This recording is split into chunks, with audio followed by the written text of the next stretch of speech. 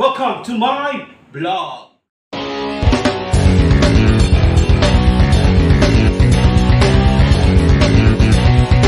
Ngayon ay magbubuo tayo ng personal computer. So let's go!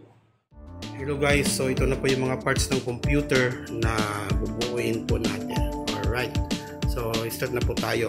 I-check na po natin kung kompleto na po ang ating assemble.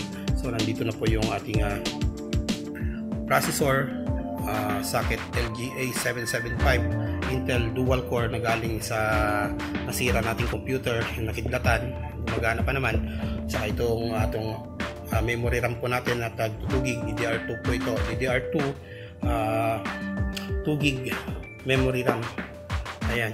At saka yung ating mga research na SATA cable na galing pa sa mga na-order natin na computers na hindi natin nagamit. And then ito po yung ating thermal paste, backplate ng motherboard,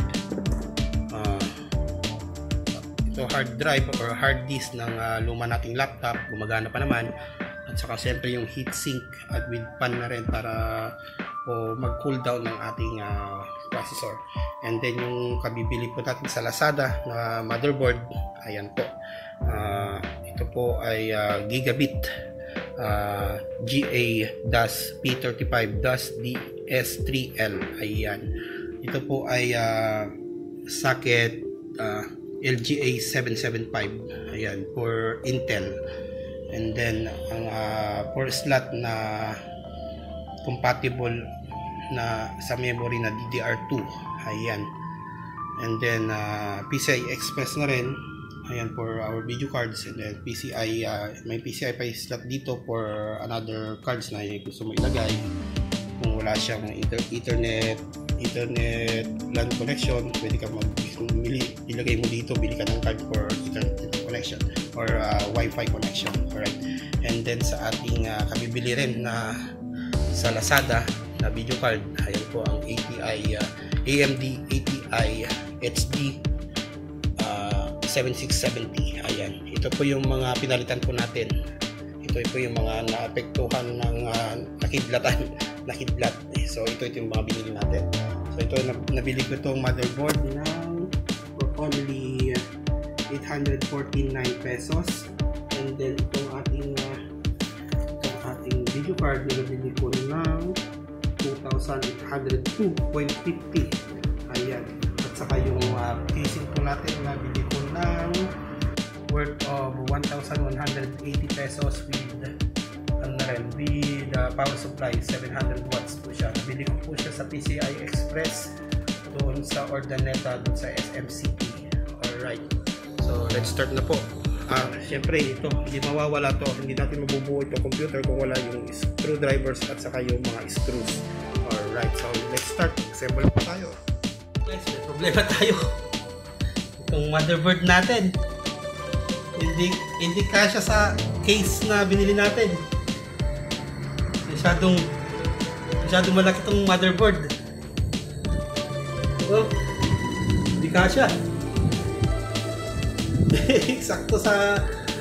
sakto lang yung height ng casing natin sa length ng motherboard.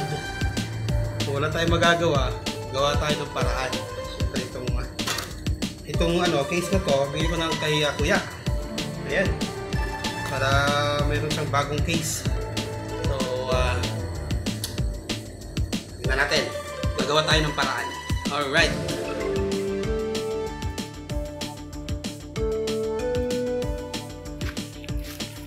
Ano tayo ng casing.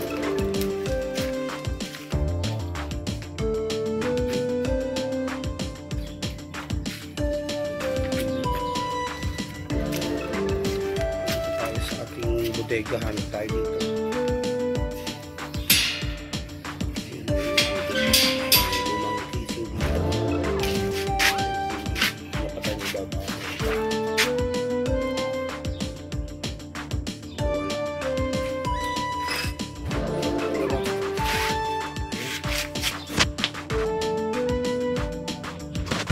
Sige. Lumang ito. Mga kalawang na. Galing pa sa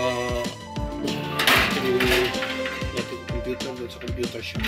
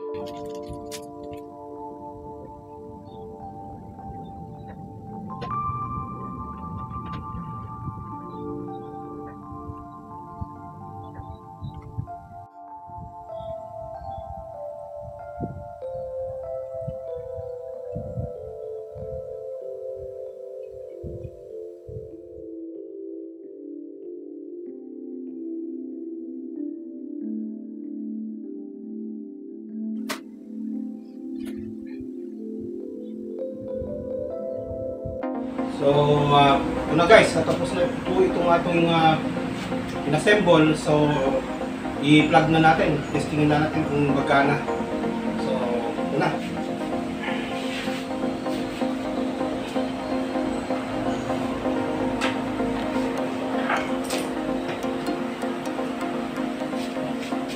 Tignan natin yung kuryente.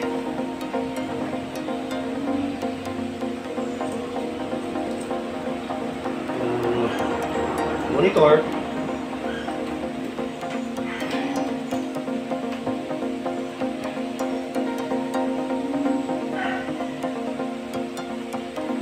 Mouse.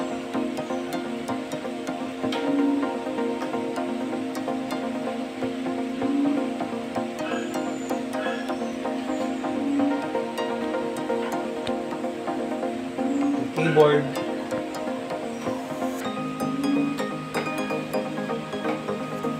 Ating internet.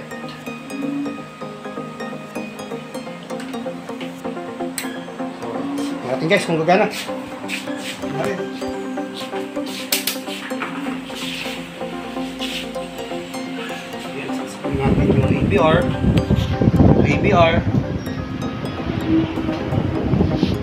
Gusto natin. Yung switch niya improvised din. Ayan.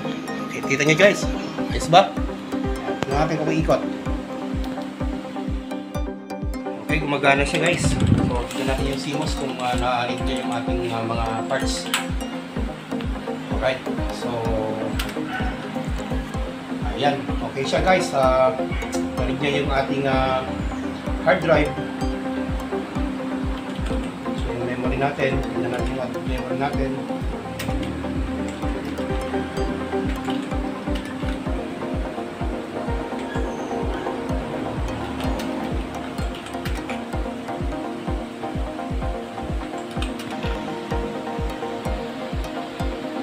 CPU, PTC, 2.33, okay. CPU natin. So, yung ating memory RAM. Base memory, 640K. Extended memory, 8GB. Okay, 8190. Ibig sabihin, naka 8GB po tayo. Total of memory of 8192GB. Alright. Ayan, salamat guys sa panunood. Ayan, gumagana po ang ating inassemble na PC. So, tignan natin kung kung gagana na yung ating OS. May itong ko kasi, itong hard drive ko, may naka-install na dito may OS na siyang Windows 7. So, tignan natin kung gagana siya dito.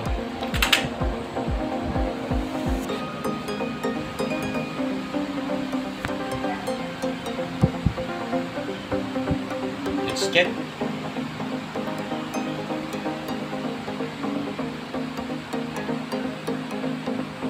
Ayan, nag-starting Windows na. Tignan natin kung punta siya sa desktop.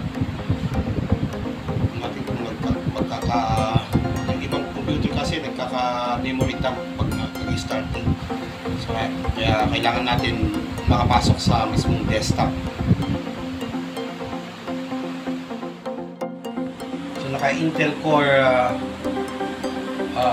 Duo tayo, 2.33 GHz. And memory na 8GB, 64-bit operating system. So, okay naman siya guys. Computer name, going to 700 PC. Okay. So, okay na guys. Gumagana naman itong ating binuong computer. So, salamat sa panonood at sana'y may natutunan kayo sa aking vlog na ito.